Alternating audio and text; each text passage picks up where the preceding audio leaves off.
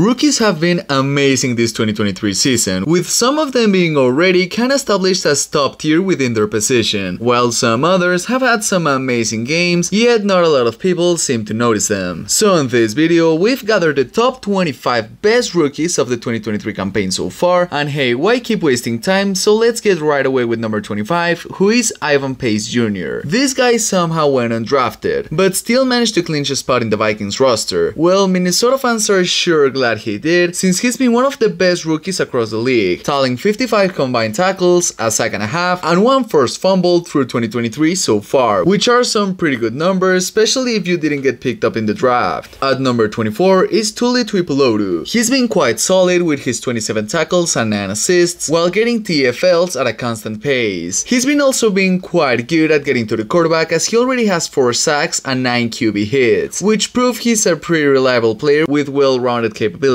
Up next, Henry To'oTo'o. He's been a beast for the Texans in 2023 with 58 total tackles in 2023. He was drafted during the 5th round on the 2023 NFL Draft, and well, he's arguably playing like a first rounder right now. Great stats and even better production when you actually see him play in person. Now at 22nd place is Bryce Young. His stats don't look particularly impressive if I'm being honest with you, but we gotta be unbiased here. This Carolina team is horrendous. Young has no help whatsoever.